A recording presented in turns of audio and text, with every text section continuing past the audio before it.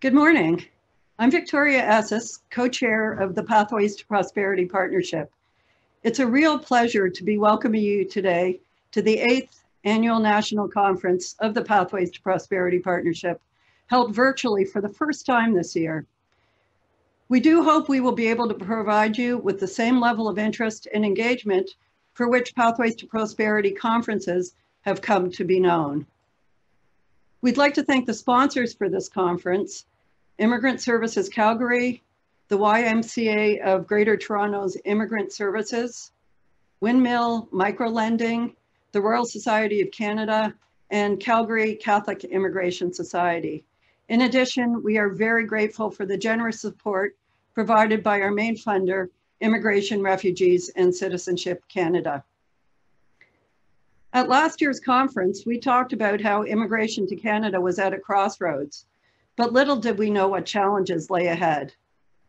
With challenges come opportunities, however, and we hope to explore some of these opportunities in the next 3 days of this conference as we talk about the future of immigration and resettlement in Canada. We are all in different places, and I will now present the land acknowledgement where I am located at the University of Western Ontario in London, Ontario. I acknowledge that Western University is located on the traditional lands of the Anishinaabe, Haudenosaunee, Lenape-Wauk, and Attawandaron peoples on lands connected with the London Township and Sombra Treaties of 1796 and the Dish with One Spoon Covenant Wampum. This land continues to be home to diverse Indigenous peoples, First Nations, Métis, and Inuit, whom we recognize as contemporary stewards of the land and vital contributors of our society. I'm Jean McRae. I'm the other co-chair with Vicky of Pathways to Prosperity. We now have a special guest, the Honourable Marco Mendicino, Minister of Immigration, Refugees, and Citizenship. The Minister will speak for a few minutes and then we'll answer your questions submitted through Slido. I think by this time, most of us know how to use Slido, but you will submit your questions there and you can vote on questions. So if you see questions you'd like to have answered, vote them, and then they'll go to the top of the list and we'll make sure that the Minister has an opportunity to address those questions. To participate, you need to go to either on another device or on your screen, go to www.slido.com and enter the event code, which is P2P 2020. And there you can enter your questions. So at this point, it gives me great pleasure to introduce Minister Mendicino. Minister. Merci, Jean. Thank you very much for the introduction, and to Vicky and to Patrick. And I will begin by doing the same and acknowledging that I'm joining you today virtually from the traditional territories of the Algonquin. I want to say to Patrick that I was very inspired by your words, and in particular the themes that you evoked around contributing and giving back in service to others and something that is larger than who we are as individuals. And I believe that is very much a message that will resonate with me and with everyone who is on this call. There is something indeed very vocational about giving back through immigration. And when I was listening to what Vicky said about last year's conference and how the theme there was that immigration was at a crossroads, we are certainly walking the road now in this year of 2020, a year in which we've seen a once-in-a-century pandemic upend life, not only in government and immigration, but in every dimension, in every aspect in our personal lives. And so before I get into the thrust of my remarks, I will convey that I hope that you are all doing well, that your families are staying healthy, and that notwithstanding all of the challenges that we have had to confront over this past year, that I do see a point in the horizon that is not too far off where things will be better. And that is in large part because of the work that we are doing together, what I think is a very resilient Canadian spirit, and indeed our contributions to immigration, which which is very much anchored in the present, but it's also about our past and it's about our future. And it's hard to imagine at times because this year has seemed like an eternity. But it's just a little over a year that I was sworn in as the Minister for Immigration, Refugees and Citizenship Canada. And I've often been asked in looking back, is it everything that I imagined it would be? Well, it's safe to say that it has fulfilled all of my expectations and it has exceeded them in many regards. And that is because of the unique moment that we find ourselves in. And that's why I have been really putting both feet on the ground and trying to get out into the community and engaging with thought leaders like the Pathway to Prosperity so that we can have good conversations about the work that we are doing in immigration together. And, you know, just to evoke the theme before moving on to some of the nitty gritty, I will say that as we are walking the road, I do see a pathway to prosperity. And so it is with great excitement and enthusiasm that we're going to have a good conversation today. Nous avons tous de vivre cette expérience et d'apprendre à nous adapter à la nouvelle réalité. Certainement, à IRCC, nous continuons d'apprendre comment nous pouvons remplir notre mandat le mieux possible et nous le faisons de façon qui était inimaginable avant la pandémie. Of course, many, if not all of you, our settlement and resettlement partners have also been deeply affected by the pandemic. Throughout this exceptional year, you've gone to great lengths to ensure newcomers continue to have access to critical settlement and integration services. J'aimerais également profiter de l'occasion pour remercier tous ceux et celles qui font partie du partenaire Voie vers la prospérité pour leur travail continu afin d'aider le Canada et nos collectivités à accueillir les nouveaux arrivants. Be they economic immigrants, refugees, or their families, newcomers are making lasting contributions to our economy and our society. The pandemic has offered an opportunity to think about what really matters in our community, engaging in meaningful conversations about taking care of those of us who are around us, and reflecting on the kind of future that we want to build. Settling newcomers and resettling refugees during the pandemic has not been easy. We have all had to innovate to find new and creative ways to offer the same level of services to those who need them. C'est grâce à ce solide partenariat que nous avons pu rapidement faire preuve de souplesse en permettant la prestation de services à distance et en permettant aussi aux organismes d'aide à l'établissement d'acheter des ordinateurs ou des téléphones portables supplémentaires pour leurs clients afin que ceux-ci puissent recevoir des services en ligne.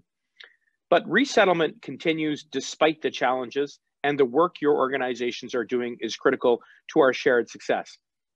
Canada has managed to welcome a few thousand refugees to their home this year, including through the government-assisted, privately sponsored, and blended visa office-referred refugee programs. With the support of our international partners who have started to resume operations abroad, we will continue to identify and prioritize the most urgent cases. And we have recently begun facilitating resettlement movements from locations where conditions allow through ongoing coordination with the IOM, UNHCR, and other partners. An important part of this work is, again, communicating with our partners, ensuring appropriate capacity of resettlement assistance program service providers and sponsors in Canada. And again, in this area, we have seen innovation and collaboration. Resettlement agencies doubled down on their commitment to ensuring that resettled refugees were provided with the crucial supports they needed despite the challenges and complexities created by the pandemic. La pandémie a également amplifié des enjeux systémiques et des inégalités de longue date. Par exemple, nous avons que les immigrants en général et certaines minorités visibles sont plus susceptibles d'être au chômage ou d'avoir des faibles revenus. As we continue to gather more detailed information on the effects of COVID-19 on racialized Canadians, we know that the pandemic has also had a significant impact on the mental health of these groups. We also know that women who are new to Canada, especially visible minority and racialized women, face disproportionate challenges and multiple economic and social barriers. They are more likely than men to work in precarious, part-time, and lower-paying jobs and are more likely to report childcare as the principal reason for working part-time. That is why our government has been providing them with targeted support, including those facing additional barriers due to gender, sexual orientation, age, disability, and other factors. Among these supports are the Visible Minority Newcomer Women Pilot, which helps to advance employment and career opportunities for visible minority women and LGBTQ2+ newcomers in Canada. Since the beginning of the pandemic, the government has worked to address social inequalities and to support our most vulnerable citizens. Avec nos nombreux partenaires, nous devons agir maintenant pour éliminer ensemble les inégalités de longue date et le racisme dans notre société. Pour ce faire, le rôle de nos partenariats locaux en matière d'immigration et des réseaux en immigration francophone continuera d'être crucial, surtout tandis que nous tentons d'encourager nos communautés les plus petites et éloignées à devenir plus accueillantes. As we look to attract more newcomers to our smaller communities, we must all actively work together to counter the false and negative narratives that sometimes surround immigration. I understand that local groups in Winnipeg are running a public campaign called COVID-19 Does Not Discriminate, and Neither Should You.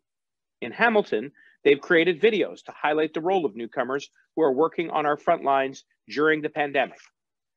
Across our country, organizations are working to advance to a racially just recovery from COVID-19. So thank you sincerely for your contribution to making Canada a more welcoming and inclusive place for everyone to call home. From supporting the resettlement of Syrian refugees to your current efforts with respect to COVID-19, our local immigration partners and Réseau en Immigration Francophone have shown just how well we respond to emerging community needs and crises. Vous avez prouvé maintes fois que vous pouvez rapidement mobiliser des organismes locaux et que vous pouvez agir comme plaque tournante pour la coordination communautaire et l'échange de renseignements. Je vous remercie d'être des partenaires si souples et proactifs. So, I've talked about what we've been doing over the past little while. Now, I'd like to look forward. From that famous expression, demography is destiny, we can derive an enduring lesson about immigration in Canada. It's no coincidence that our country's greatest eras of economic expansion, from the turn of the 20th century to the post-World War II boom, to the impressive growth over the past number of years, all of them have coincided with significant immigration. That's because when our population grows, our economy grows, and all Canadians benefit. We're at a unique juncture in Canadian history. We're facing the challenge of our generation, and together we will meet the moment. And that's why I was very excited to recently table our annual immigration plan for 2021 to 2023, which is our roadmap for the future. Immigration is the key to our short-term economic recovery and long-term prosperity, and that's why the plan lays out a vision to increase our numbers over the next 3 years by about 1% of our country's domestic population. Travel restrictions and other constraints have led to a shortfall this year, and we'll need to redouble our efforts to make up for it. With nearly 60% of all new admissions in the economic class, our plan is focused on creating jobs. Communities with the most immigration consistently see the fastest growth, which is why we're working to attract more newcomers to smaller cities and rural regions, building on the success of our Atlantic immigration and rural and northern immigration pilot programs. Nous reconnaissons également l'importance d'appuyer les nouveaux arrivants d'expression française pour contribuer à la vitalité et au dynamisme de nos communautés francophones hors Québec. Nous l'avons présenté par des actions concrètes, nous le réitérons aujourd'hui. We believe in keeping families together, which is why we continue to support family reunification through various programs. It goes without saying that 2020 has been particularly challenging in this regard. While travel has been restricted, we provided exemptions for immediate family and have made it easier for them to be here for longer. And we recently extended those measures to ensure families with loved ones abroad can be together in this most challenging time. Le plan continue également de faire de la réunification des familles une priorité et de maintenir le Canada comme un lieu de refuge fiable pour ceux et celles qui fuient les conflits et les persécutions. Dans le cadre du plan, nous élargirons aussi les voies économiques vers la résidence permanente pour les réfugiés qui possèdent les compétences nécessaires à notre économie. Le plan souligne également l'importance d'accueillir les nouveaux arrivants francophones qui contribuaient à la vitalité et au dynamisme de nos communautés francophones. Comme vous le savez probablement déjà, nous modifions notre système entrée express pour attribuer des points supplémentaires aux candidats francophones et bilingues. As we talk about attracting top talent, international students, francophone immigrants, and supporting family reunification and refugees, we remain mindful of the unpredictability of our current global health crisis, and we recognize there are external factors beyond our control. That being said, we will continue to adapt and streamline our processes and increase flexibility and certainty where we can. We continue to accept applications and are processing them as quickly as possible.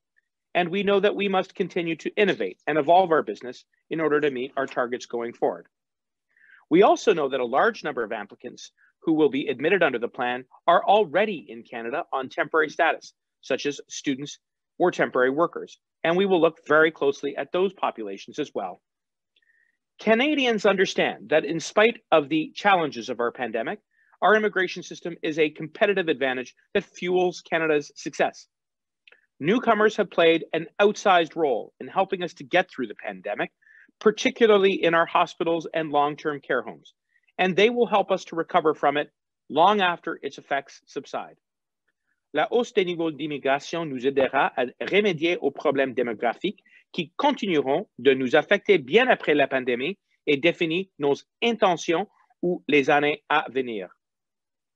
This is the choice we can make together for our country. It's the choice we should make now so that Canada's destiny is not constrained by our demographics. Immigration speaks to who we were, who we are, and who we hope to be. We're choosing to be open, vibrant, and prosperous. And I know that we can count on your partnership, guidance, and support every step of the way. Merci. Thank you, Minister. Thank you very much. I don't suppose it's a surprise. We have a good long list of questions here, and hopefully you've got some time to answer or respond to some of those questions. So I'll just start and here we go. So with the increase in newcomer numbers over the coming years in the new plan, what additional settlement investment is planned, especially related to remote and digital services that we're relying on more and more now? Well, thank you very much for that question. And certainly, as I said, I'm excited to have tabled our immigration plan for 2021 to 2023 a little more than 2 weeks ago. And the reason why I have been very encouraged is that there is a broad swath of support for continuing to grow through immigration. And by that, I mean, not only within government and not only within our stakeholders, including the many member organizations who are part of the Pathways to Prosperity, but also within the private sector and within business and among labor leadership. And when you are able to build a coalition of support behind a plan that does seek to grow through immigration, it allows us to implement and to deliver. And here, I'll get right to the core of your question. As part of this plan to grow immigration, we are ensuring that we are going to invest the additional resources, both through funding as well as through policy support to our settlement service organizations, many of whom who are on this call and to whom we owe a tremendous debt of gratitude for the work that you are doing throughout the pandemic. We're also going to leverage digital and technological innovations, and we have already begun to do that in the context of this pandemic. And I'll take two examples. One is through our permanent residency program, and I mentioned it in the context of my remarks. Our express entry program is certainly one of the flagships of our immigration framework, and it has been recognized by the OECD as being one of the shining examples in the world at how to integrate. We are moving more of those services online. It has traditionally been a very paper-based system and process, particularly as you start to make your way towards the latter stages of landing in permanent residency. And what we have done is we have incorporated some of our experiences through the pandemic and have found a way to place more of those final stages online, and that is going to shorten the time frame for integrating. Another example is through our citizenship process. And I have been very pleased to participate now in a number of ceremonies online where we are welcoming newcomers to the family of Canadian citizenship. But equally, we're looking at ways to move our citizenship testing process online as well. And that is something that I hope to be able to say more about in the very, very short term. So notwithstanding the challenges, I do believe that the support, the funding, and the policy flexibility through innovation and technology will allow us to become an even more efficient system and organization going forward. Thank you very much. Now, another question, this won't surprise you. While we have researchers, we also have settlement service providers among the many people here this morning. So one of the questions that I think has been on people's mind for some time, and I see here highly voted, can you please give us any updates on how COVID will affect budgets this year as far as slippage and new negotiations for the new year, the new fiscal year coming up? Well, I appreciate the candor of the question, and I know in particular our settlement service organizations are very anxious to know more about the funding and the support. And I just want to take a moment to highlight some of the main sponsors and partners to today's virtual conference, in particular, those settlement service organizations in Calgary. And I've had the great pleasure to meet with many of them, and I'm so grateful for their collaboration today. But I will assure them and all of the people on this call and right across the country that the support that you need will be there, that we recognize that if we are going to introduce a plan that seeks to grow through immigration, that we have to be sure that we are providing the funding that is necessary to make those levels and those goals a reality. And that is something that our government fundamentally believes in. In addition to that, we've had some very constructive feedback around the mandate of settlement service organizations, ensuring that we are introducing the flexibility and the agility within our policy frameworks and architectures so that you can continue to deliver. And I will just say, in concluding this particular response, that I have been blown away by your resolve, by your ability to evolve yourself on the ground, notwithstanding the challenges of COVID-19. So we will be there for you, and we cannot say thank you enough. Thank you. I'm sure that message is much appreciated. People have worked very hard, as we know, to make things happen and to keep serving the people and helping them make their adjustment. Now, in this year, another issue, of course, that has come up very strongly and needs addressing is around racism. So this question asks, what is IRCC's meaningful and actionable plans to address and eliminate systemic racism, specifically anti-Black racism, within the department and within the sector more broadly? Well, I appreciate the question, and I think we do have to stop, as difficult as it is, and take stock of where we are. And that is, Canada is not immune from racism in all of its forms. I think at times we tend to cast our eyes abroad and think that there are challenges in other countries, but the sad and tragic reality is that we experience it here. We see it overtly, sometimes we see it flagrantly and violently, and often as well, we see racism embedded within our institutions and systemically. And it is important to draw distinctions between each of those categories, because it's important not only as a government, but as a group of people who are tied together by the common cause of creating a better society, that we acknowledge it. And so it must begin with a fundamental acknowledgement that we still experience racism in Canada.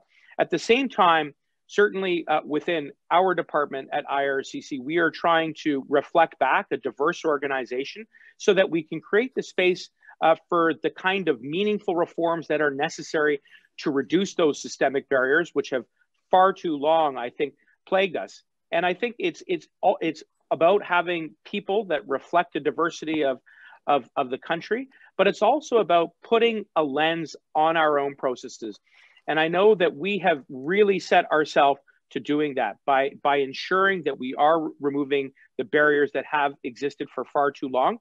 The other thing that we need to do is we need to measure our outcomes. And I think not only in IRCC, but right across society, in government, in the private sector, we can and should do better on that front so that we can see where we are making progress.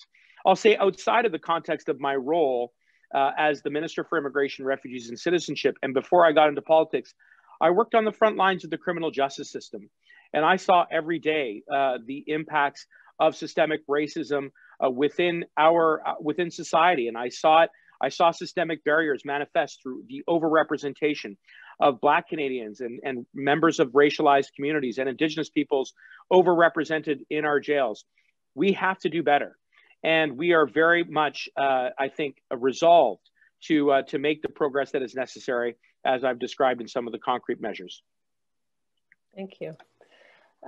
This is a bit of a different tack. We have a question about the municipal immigration program and when it will be launched. And is there any new information you can provide about the program?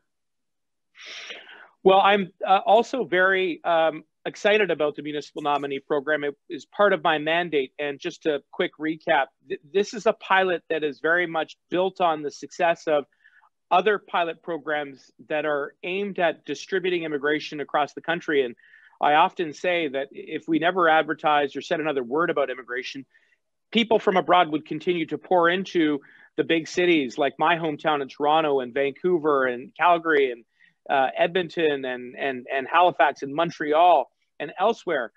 What's imperative is that we remind ourselves that there are opportunities abound right across the country.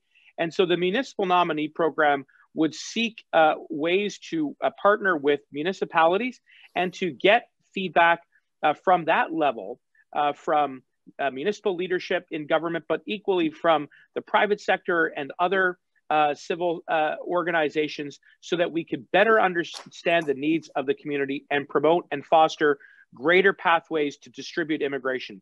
We've consulted extensively, and we are now moving into the next phase of the launch of the municipal nominee program, which I hope to see sometime in the first half of 2021. But this is going to be very much part of our immigration framework going forward, and I'm optimistic about the work that lies ahead. Thank you. We have a question about open work permits and whether IRCC might consider open work permits for individuals who are visitors in Canada, but who cannot return home currently due to the pandemic. And is there any consideration of that? Well, that is one which I'm happy to say is a check mark. We have, this is one of those examples where we have, as an organization, looked at our policies and have tried to respond to the challenges posed by the pandemic. And so for those visitors who are in Canada who possess a certain skill set, who've had to overstay their original plans, and who are able to work and receive a job offer, that we are creating that flexibility so that they can move into the open work permit space.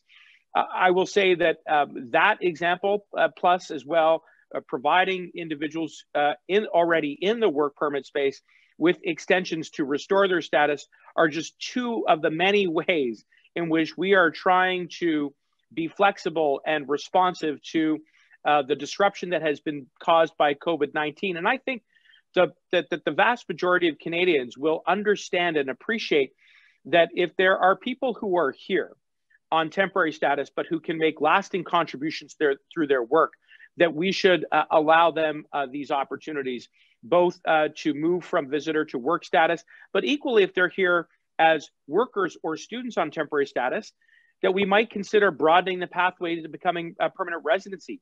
That will help us provide reinforcements to essential sectors like the healthcare system, which are desperately needed right now, as we're seeing doctors, nurses, and support workers just go flat out. And so I would be remiss if I didn't take a moment to say that we're so grateful to them. And we know that you are just exhausted, and immigration can provide some of the additional support and reinforcements that you need to get us through this second wave. Thank you. I guess maybe a question that follows on that a little bit is COVID-19 obviously has highlighted gaps and challenges, and one thing it's highlighted is the renewed need for lower skilled immigrants to address essential labor market needs. But our system tends to favor those in the higher skilled areas. And are you looking at addressing some of those gaps?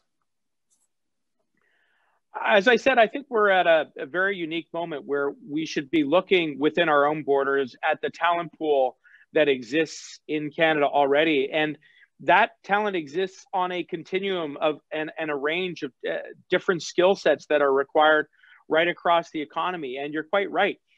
It does include those who possess skills, that do not necessarily require upper or higher education or post-secondary degrees, but that are nonetheless required in order to ensure things like food security. I have been listening very carefully, as I know my colleagues, Minister Bibeau and Qualtrough, to those advocacy organizations who have been asking the government to look at the conditions and the workplace safety protections that are in place for our migrant workers, for example, that work in the agricultural sector. It's one of the reasons why our government has put into that system over $100 million to improve work and healthy protections that are required to address some of the challenges that we've seen on our farms and our food processing plants. And we're also reflecting on some of the feedback that we've been receiving around status. And there, I do think, is an opportunity to have that discussion. I also think that we have to be very upfront about what are some of the other structural challenges that have led to the gaps in those particular parts of the economy. And it does mean partnering very closely with both the provincial governments, who are very much on the front lines of sharing the responsibility of protecting workers' rights, as well as employers and farmers themselves. I think this is part of a broader conversation at looking at workers and students right across the continuum to see whether or not there's a way to accelerate their pathway to becoming permanent residents, which will help us address our economic challenges today, as well as the long-term demographic challenges that we face as an aging population.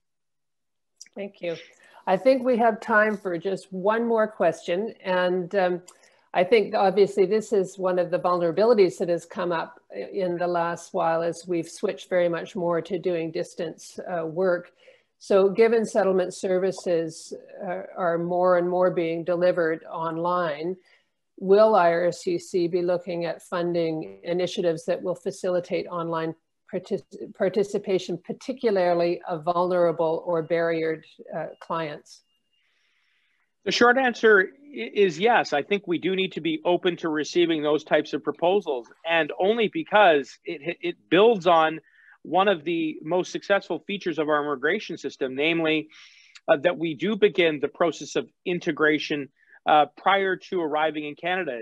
We've been heralded by the OECD for doing that very well. I was invited by Chancellor Merkel to speak in Germany about this very issue. And so I do think it behooves us to move more of that process online. And more importantly, it's part of our broader initiative to digitally transform the way we do immigration in Canada. And I think the vision that I have, and one that I hope that you all share, is that we will leverage every innovation, every technology, so that the journey of coming to Canada, whether it's on a temporary status or whether it's on a permanent status to build that next chapter of your life, will be one of the most efficient, inclusive, and integrated experiences around the world from A to Z. I'm confident that we can realize that vision because we have a government that believes in the fundamental value that immigration contributes, not only economically, but to the rich diversity that is reflected within our society. And so I think we're very grateful for the people that are on this call, the people that make up the organizations who are doing the hard work amidst the pandemic, finding ways to keep Canada open despite this challenging moment. That's why I'm confident about the future of immigration in Canada. It's because of you, and I'm grateful to have had the opportunity to have this conversation this morning. Thank you very much, Minister. We're also very grateful that you have spent the time with us this morning, opening this 8th Pathways to Prosperity conference, obviously being done in a new way for us. So very much appreciate your being here and answering your questions and your enthusiasm for your role. Thank you very much.